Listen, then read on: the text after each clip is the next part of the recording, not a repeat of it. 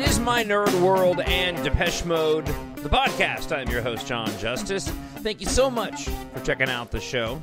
Been a couple of weeks since I've been able to put out an episode, but as we head into the holiday season, things tend to get busy. And to be honest, there hasn't really been a whole lot of news to come out as of late since we got the details and the interviews with Dave and Martin after the announcement of Memento Mori. However, I do have some details. I have an interview I've been sitting on for a little while now, talking about Memento Mori. Also, we have some details about the Andrew Fletcher tribute album that's out and available. If you Google 6122 Andrew Fletcher, you'll be able to find this compilation from a lot of bands that I haven't heard of before, but it is an Andrew Fletcher tribute album. Also on the show this week, I found an old piece of audio that I haven't covered on the show before. It's Gary Numan talking about songs of faith and devotion. This was a segment that he did called, I need to bring it up here, What's in My Bag? And so they go to a record store, interview an artist, and they talk about the albums that influenced them. And he spends a couple of minutes talking about songs of faith and devotion. Really enjoy this candid, short 2-minute discussion from Gary Numan, of course, of Cars fame, talking about this particular album. It relates to me as a fan because he experienced something with this particular release that I think most of us have experienced with Depeche Mode and our connection with this band. So I'll share that with you coming up in just a moment. As always, you can email me, talkshownerd@gmail.com. You can also find that at mynerdworld.net. But let's start off here. A few details of this Depeche Mode tribute compilation 6122, a tribute to Andy Fletcher of Depeche Mode. On May 26, 2022, Andrew Fletcher, founding member of Depeche Mode, passed away at age 60. On November 25th, the Depeche Mode tribute albums, this has been out now for about a week or so, 6122, Andrew Fletcher of Depeche Mode was released. The compilation's title contains the year Andrew Fletcher was born and the year that he died. The aim was to bring together different artists from different decades, old musical companions of Fletch, as well as known artists across different genres and promising new bands who were influenced by Depeche Mode's sound. The 2-CD set features artists from all kinds of musical genres, and 50% of all the profits will be donated to a charity organization for children in the UK and the Children's Cancer Trust in Germany, who officially partners with the project.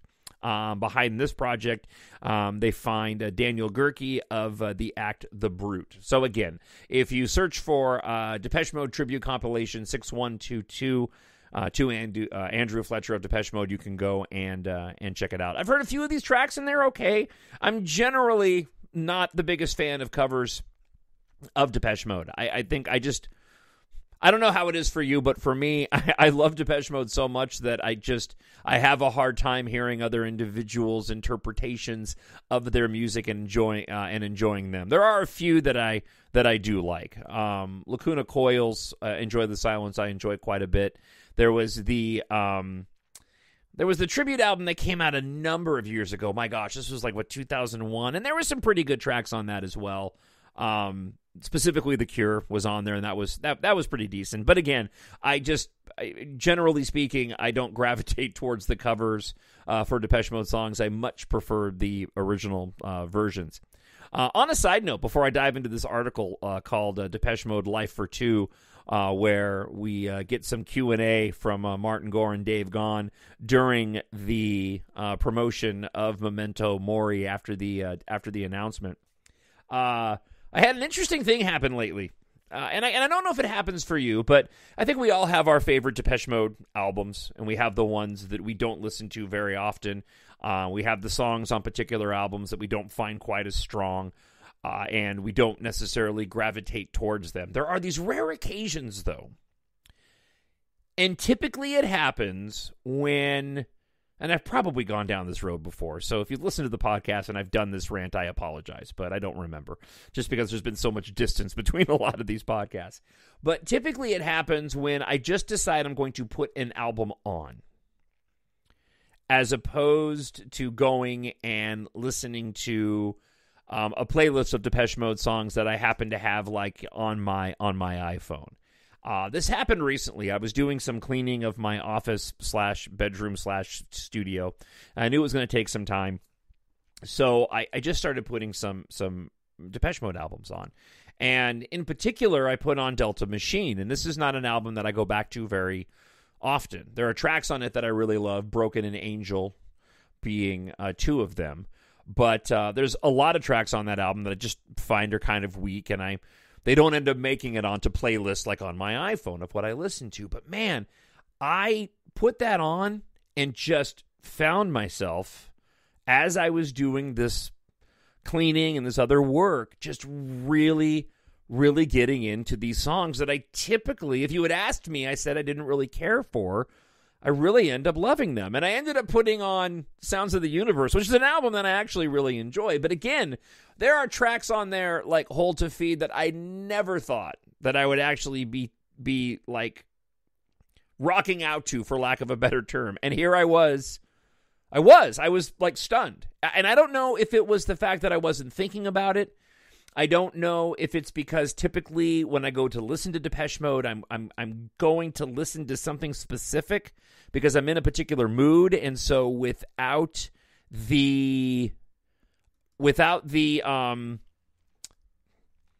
preconceived rationale for going and listening to a particular track, I just ended up finding myself more open to the song in and of itself. But I was stunned. Because Hold to Feed is probably like one of my least favorite Depeche Mode songs. And again, here I was thoroughly enjoying it in a way that I never have before. So if that's happened to you, I would love to hear from you. That typically doesn't happen for me. So, all right, let's get into this. Depeche Mode Life for Two. Again, talking about what to expect in Memento Mori. I believe this is specifically with Dave Gahan, if I'm not yes, it is. This is an interview specifically with Dave Gahan. So I want to share with you some of the Q&A here. So what changes as it relates to the passing of Fletch? The announcement of Andrew Fletcher's death on May 26 plunged Depeche Mode fans into an abyss of perplexity. Could the group exist without one of its founding members? We asked ourselves the question, admits Dave Gahan, but we had already started recording our next disc when we learned of his death, and we felt we had to continue.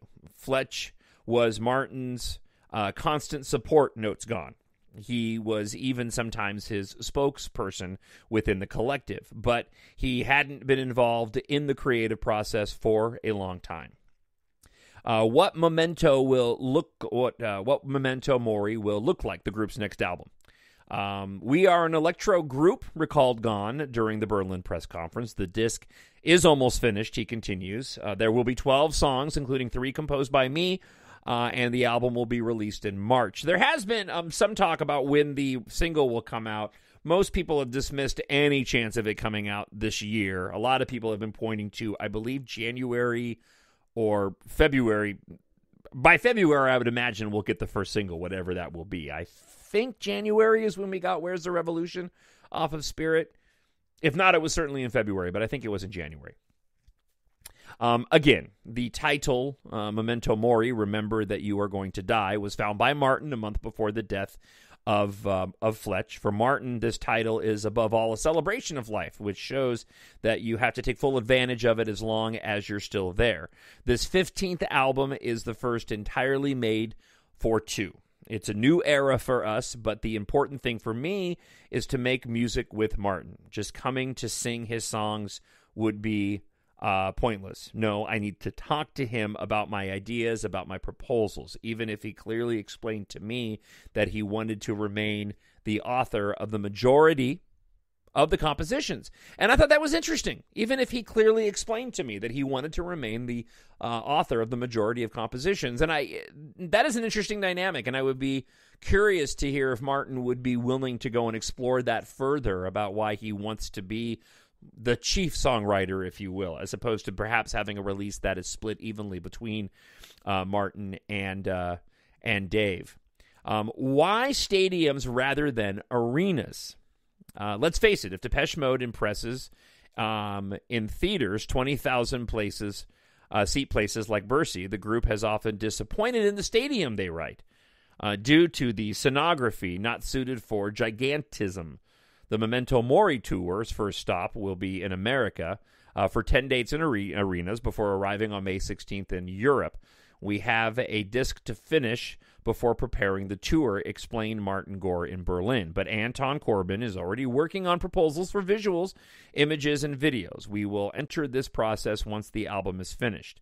Dave Gahan, he says that I dive back in each time in our discography to see what we could unearth. The new titles must mesh well with the old ones. There are songs like Sun in the Rainfall, which we haven't played since the 1980s and which could give us a chance this time around. If only 42 concerts have been announced, it's already rumors of a second salvo of dates. Is this the last chapter? No. A new one, smiles Dave Gahan. Music makes me feel good.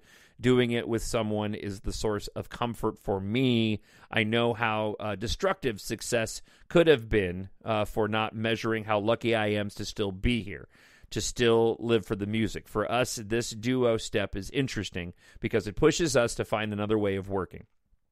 You will see, you will be surprised. So again, a lot of this is information that we've shared on the show before, and that you've probably seen in the interviews done with the band since the announcement of Memento Mori. But I was hanging on to the interview, and I wanted to share it with you.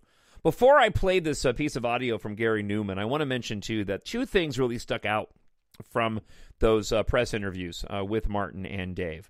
One was Dave's reluctance. Actually, three things. One was Dave's reluctance to head back out on tour. It was the most negative, for lack of a better word, or unenthusiastic that I've seen Dave in all the interviews that they've done for the launch of albums, sort of questioning being able to go back out on tour and whether or not he still wanted to go and do this. I'm encouraged by the fact that he seems very excited about this particular record. And based off of the little that we've heard, I can kind of understand why. Like, the more time that I spend with the snippets of the songs, you know, the more kind of excited I get to hear what the rest of this, album is going to end up, or what the album is going to end up really sounding like, only hearing these small snippets.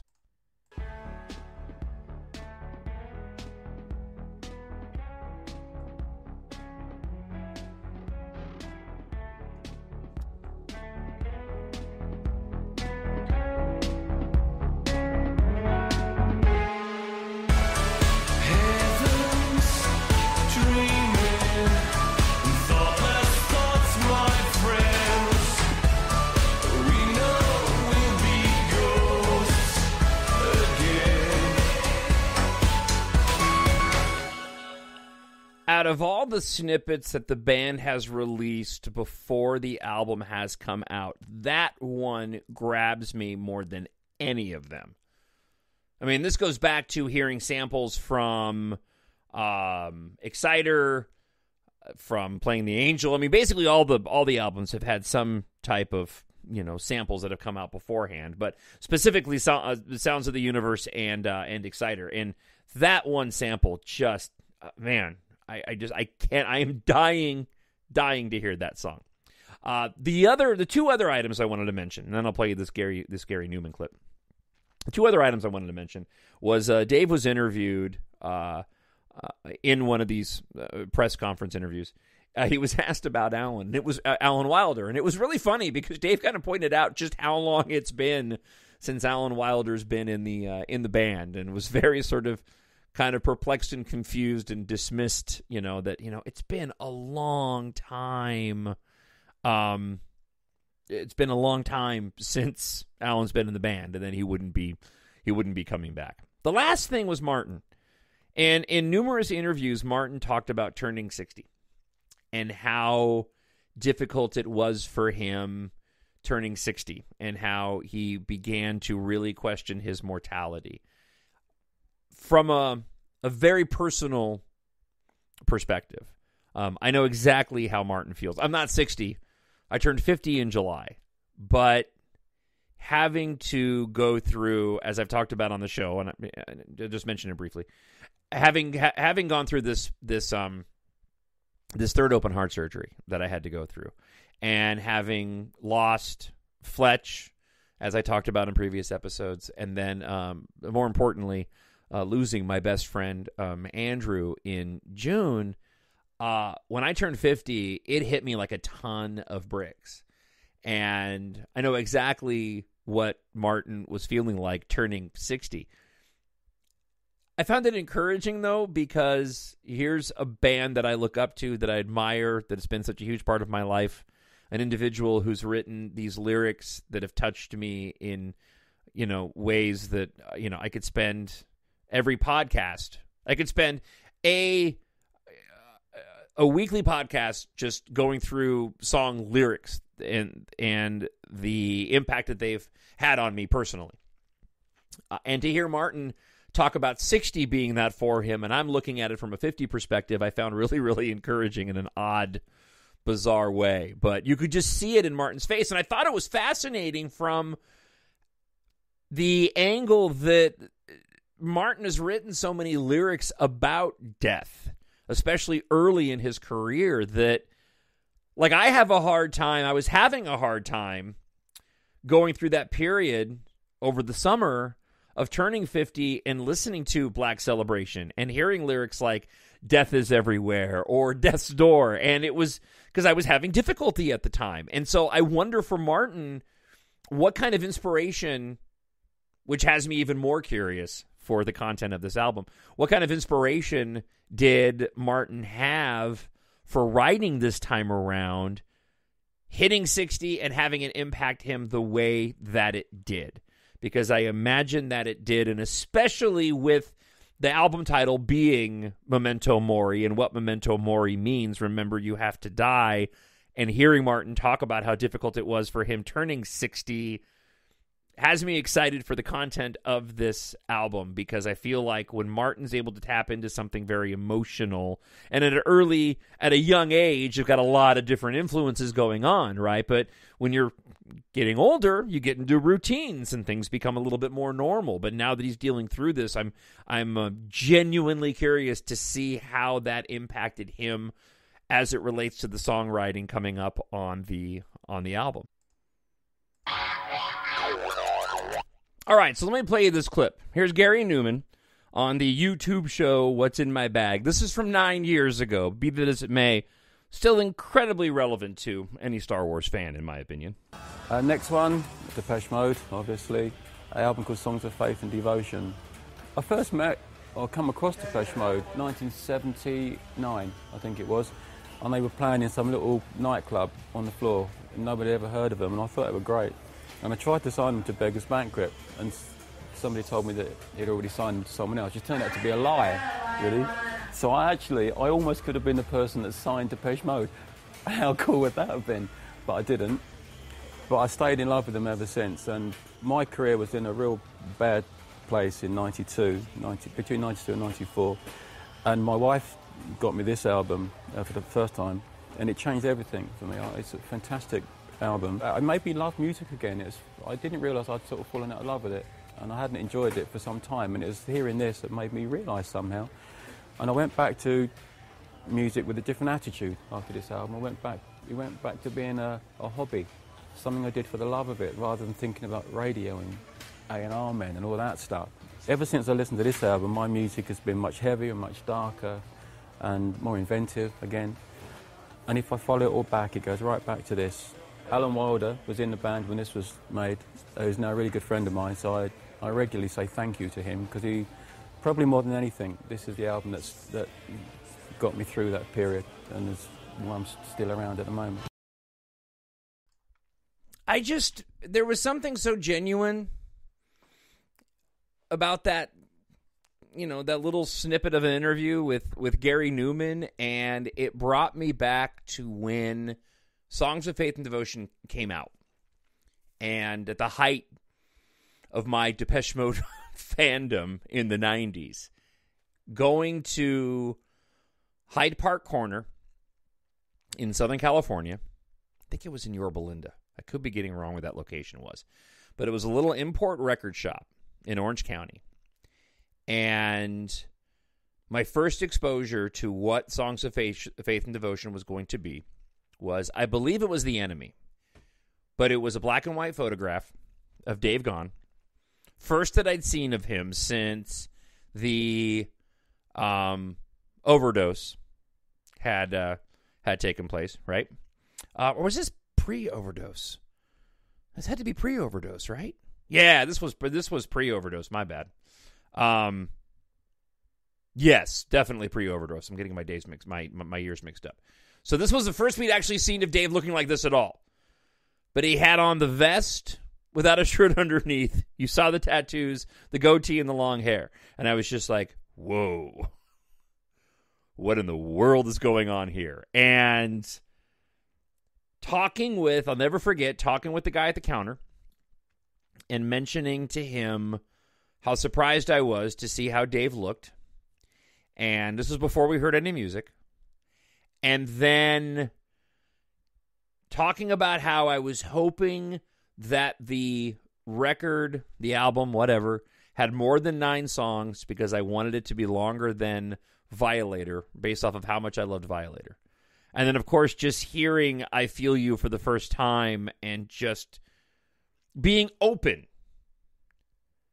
to how it sounded. I don't think if it hadn't been for Depeche Mode, I would have heard I Feel You and enjoyed it.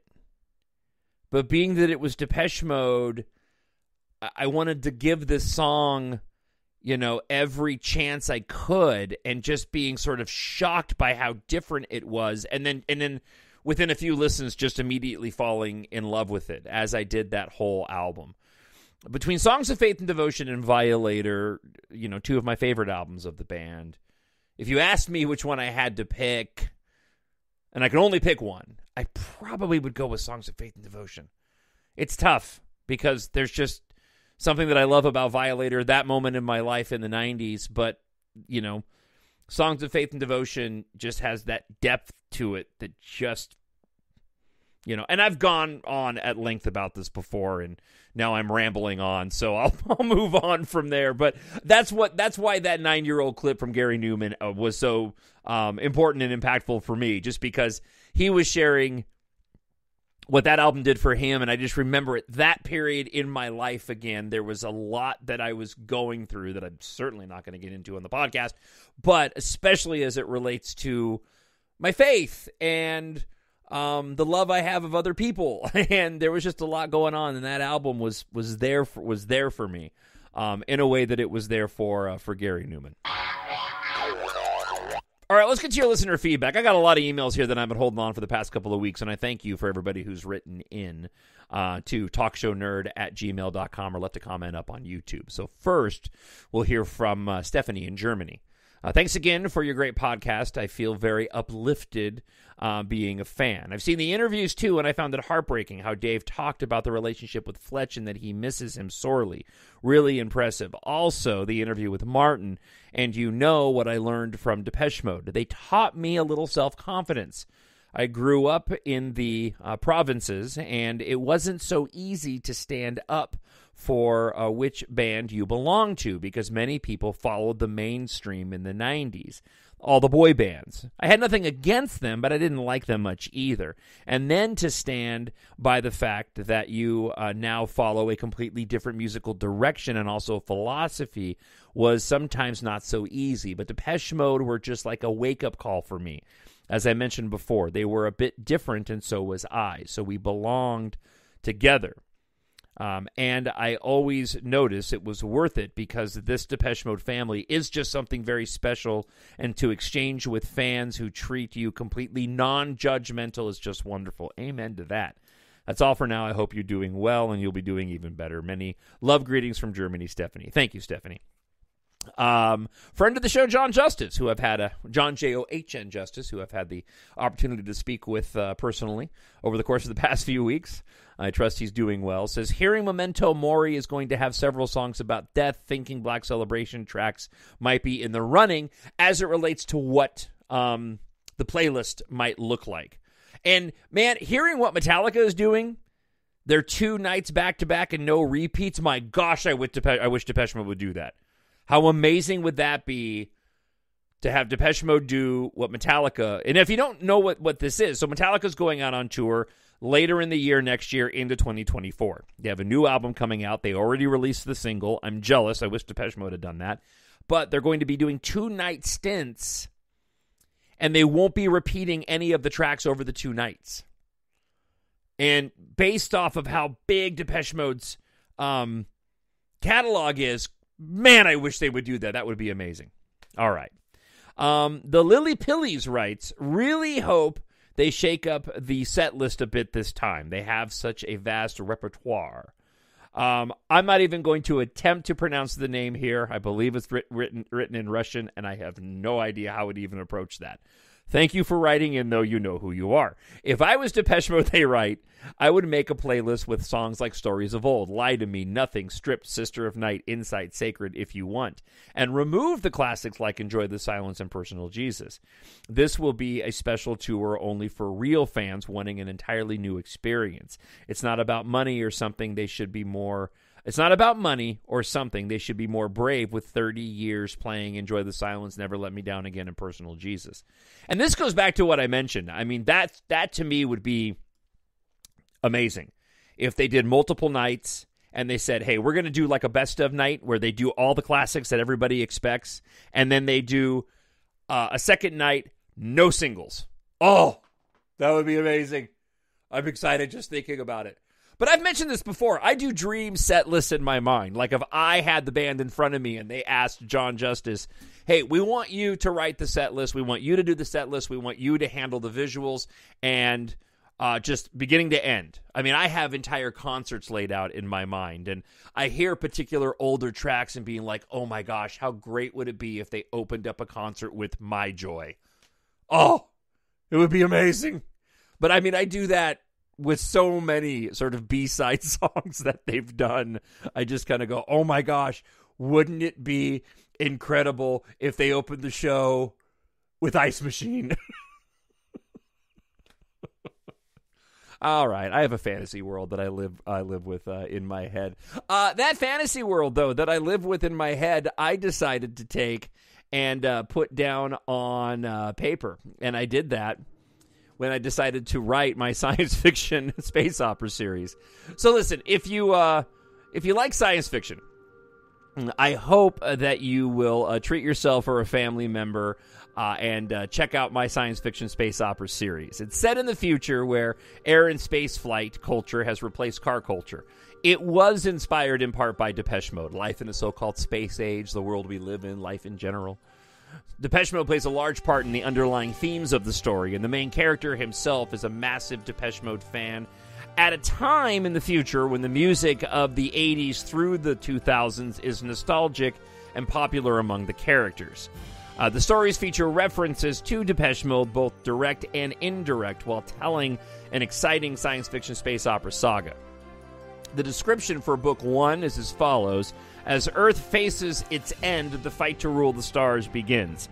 Keitha Morrow knows fellow pilot Taft Guardia has feelings for her, but after the passing of her aerospace engineer father, she focuses solely on her flying skills. When a D-Corp civilian and military spacecraft factory suffers a catastrophic industrial accident, Keitha receives a cryptic message from her past. Unaware of the apocalyptic chain of events, Taft agrees to help investigate. Meanwhile, the ruthless Sin Argam of D-Corp attempts to exploit the global evacuation. Taft and Keitha will need each other more than ever after discovering what may be the key to saving humanity from the tyranny of D-Corp's evil leader. If you like your science fiction epic filled with some romance and action, EMBARK is perfect for you. Written for adults, but great for ages 11 years and older. Pick up EMBARK Book 1 today, available in ebook, hardcover, paperback, and audiobook. Just head on over to Amazon.com, search for EMBARK, Jon, Jon Justice, or mynerdworld.net. Again, Amazon.com, EMBARK, Jon, Jon Justice, or mynerdworld.net. I hope you'll again pick up your preferred copy of my book. If you like science fiction, obviously you like Depeche Mode, I think you'll really enjoy these. All right, that wraps up the show for this week. Went on a heck of a lot longer than I expected. I hope you enjoyed it as much as I did recording it, by the way. TalkShowNerd@gmail.com, or if you happen to be listening up on YouTube, you can leave a comment there as well. So, don't know when I'll have a new episode. I'll try to squeeze a new one in before Christmas. How's that sound? All right. Thank you so much for checking out the show again this week. We'll talk to you again real soon. Bye. My Nerd World.